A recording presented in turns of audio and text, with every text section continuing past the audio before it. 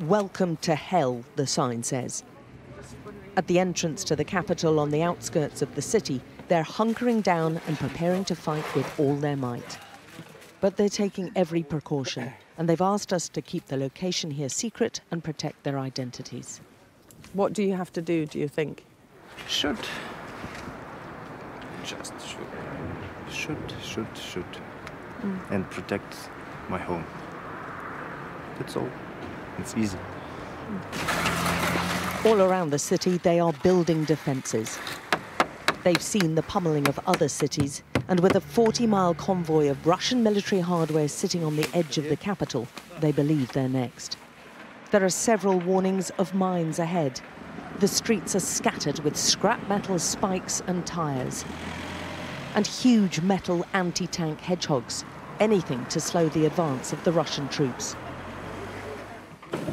There's frenetic activity inside the dozens of civil defence stations, where every room is piled high with donations. There's water supplies, food? Yes. Water, food, sleeping mats. Yes. Yeah. Soldiers and civilians are working in unison. These are the ones who've opted to stay behind whatever happens. These people ran businesses, had careers just over a week ago. Their lives now put on hold and almost certainly changed forever. But with time running out, we were told over and over again how much they needed tougher international action. Nobody knows what Putin can do today or even tomorrow. And we need actions right now, not next week or next month. It will not work. So we need actions yesterday. This is what they're preparing to take on: Russian military hardware and soldiers, all edging ever closer to the capital. These pictures were released by the Russian Defense Ministry, purporting to show their troops entering the Kyiv region. The videos come after US defense officials claimed, without providing any evidence, that they believe the convoy had stalled and was having logistical issues. The capital civilians believe it's only a matter of time, but insist they're ready.